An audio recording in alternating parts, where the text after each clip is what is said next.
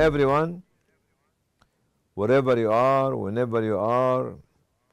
Good morning, good afternoon, good evening, good day. Assalamu alaikum wa rahmatullahi wa barakatuh. I wish you a happy and tranquil life wherever you are, with your family and your friends and your colleagues. Today we are going to talk about another very difficult subject called identity. Identity is not an easy subject to discuss, especially with young people or with anyone. Identity for me is like a structure. It's a building, very complicated building. That actually you build a building, okay, residential. You build the mall. It's very well structured. The identity is a very well structured building inside the soul of the man and the woman, made out of different components, physiological as well as psychological ones and spirituals. All these components are mixed together, connected. Identity reflects your incubator inside the family as an incubator or inside the society. There is moral incubator inside the family and culture incubator inside the society. Also, identity reflects your educational system. What did you learn in the school? Reflects the characters of the teachers. How did they behave with you? Reflects the philosophical ideology of the society you are living in. Reflects the values, the belief, and the moral system of the society that you are living at. It also reflects its outside appearance, reflects for everybody else the dimension of the depth of Iman in the heart of the man and the woman. The more you believe, the more you become good to everyone else and caring for everyone else. It reflects the impact of the community changes on you as well.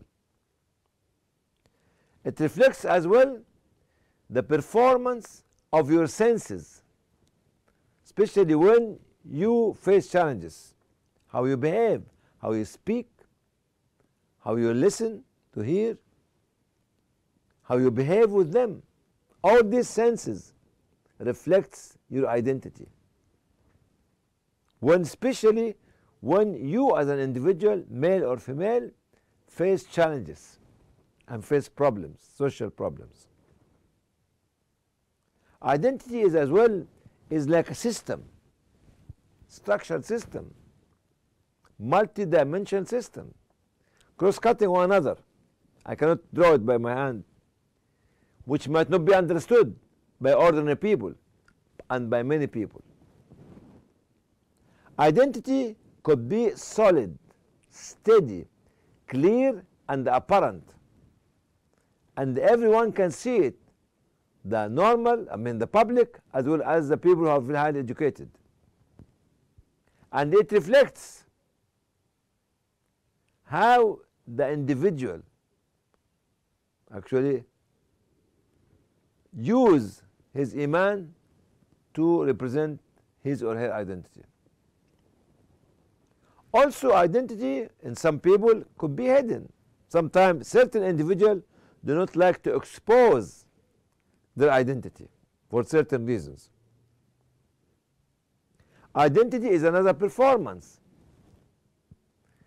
We weigh such a performance with the scale of the weight of the responsibility carried on the shoulder of every one of us. Identity also is like a path. Path for whom? It creates a path of the society. With your identity, you pave the path of the society. and it creates the path of the citizens inside such a society. It depends on the leadership or the identity of the leadership. The price of identity or the price of keeping identity could be your life. And this is what happened in the good old days with messengers and believers. Identity is one of the signs inside the path of the roadmap. And if we have a roadmap or roadmaps, and in such roadmaps, many paths, identity is landmark inside all these paths inside the roadmaps that we create to build the future for our society and build the future generation. Identity has steady principles. Structure its internal structure or build its internal structure, and it has outside appearances. Could sometimes change with the change of the social changes, with change affecting the society.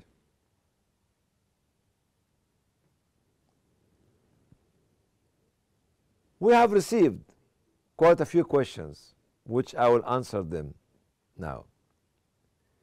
How can you express your identity and hold tight to it?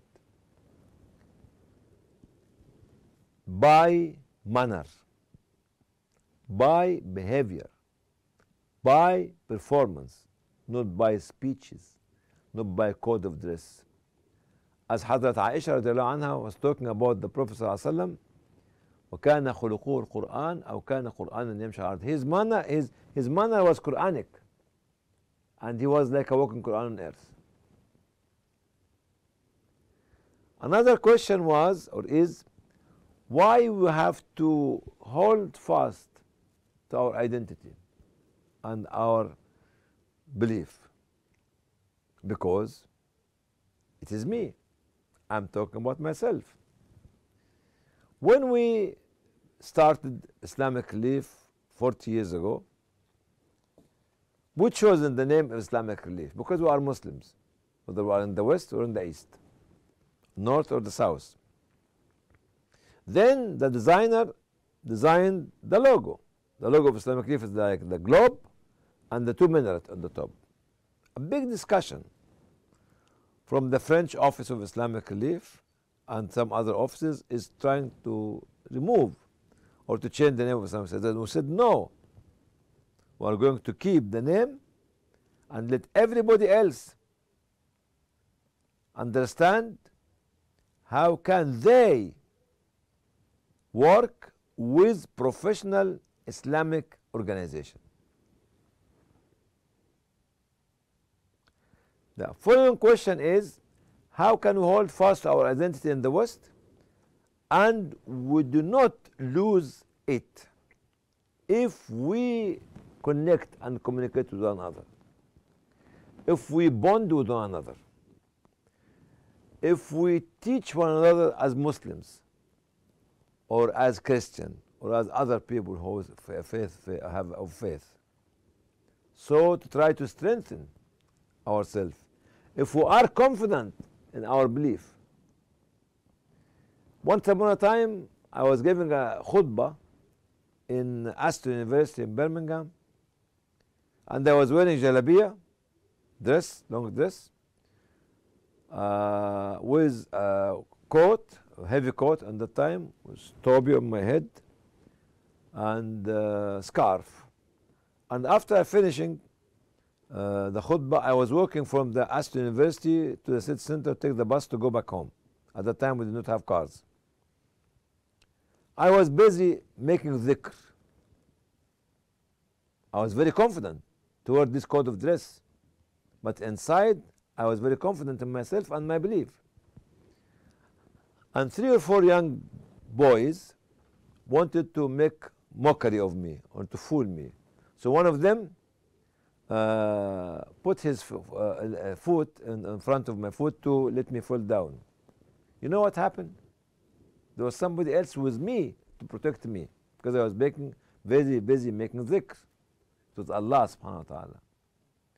All of a sudden I looked down, I found young man is falling underneath my feet.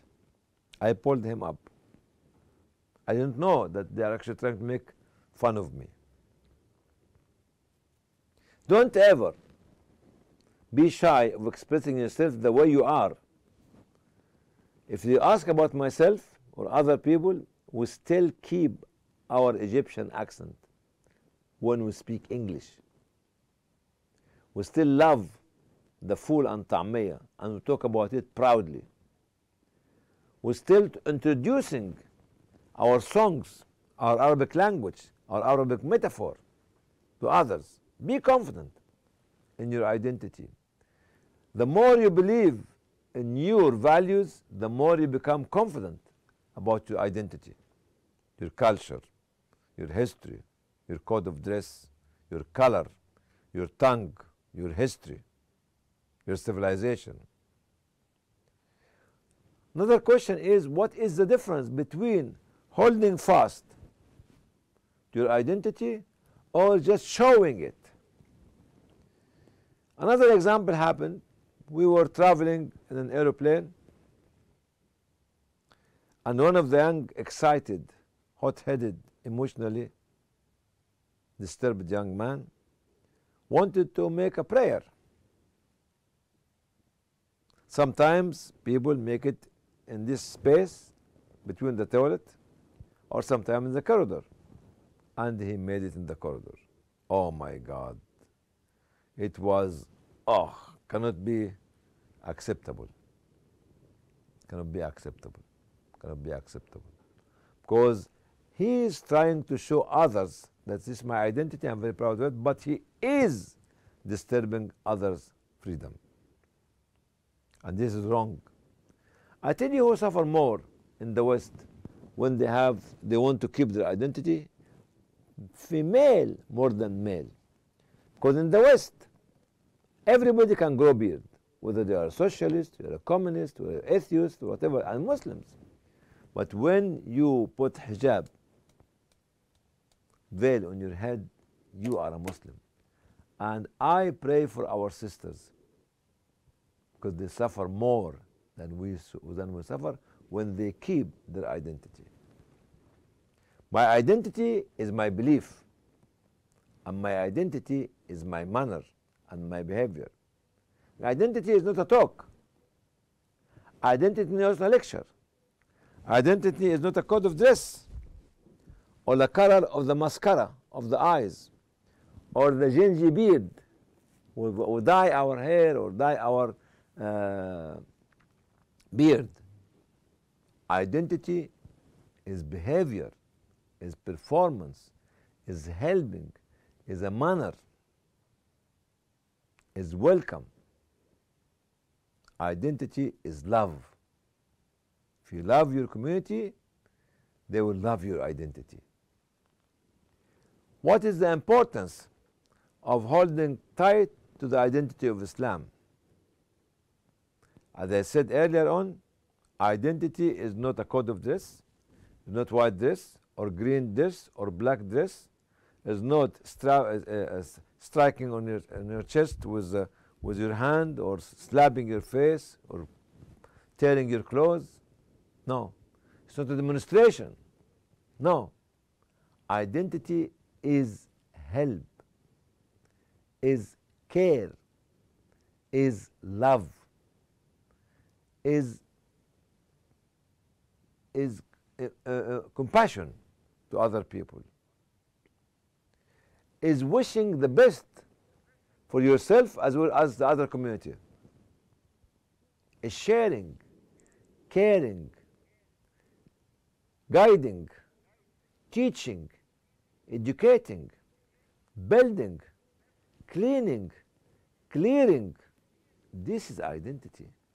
That's why Aisha radiallahu anha was always saying, كان خلقه القرآن.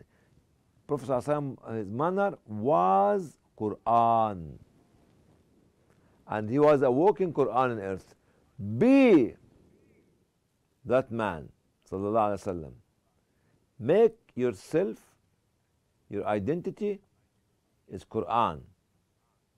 That's what we need to make, whether you are a male or female, sisters or brothers. Be good to your family. Be good to your neighbor. Be good to your friends. Be good to everybody else. This is identity. And when people love your behavior and your manner, they love your deen. And this is very powerful da'wah. That is what I believe identity is. Identity is not a speech anymore. Identity is the amount of love you want to show to your enemy, that you convert your enemy to a friend. As Allah subhanahu wa ta'ala said in the Quran, فَإِذَا الَّذِي بَيْنَكَ وَبَيْنَهُ عَدَاوَةٌ كَأَنَّهُ وَلِيٌّ حَمِيمٌ. So this kind of love to your enemy, okay, makes him to become your friend later on. And this is the dimension of identity based on the depth of belief that you have or we have in our heart. Thank you very much, and I'll see you later in another episode, inshallah. Wassalamu alaikum wa rahmatullahi wa barakatuh.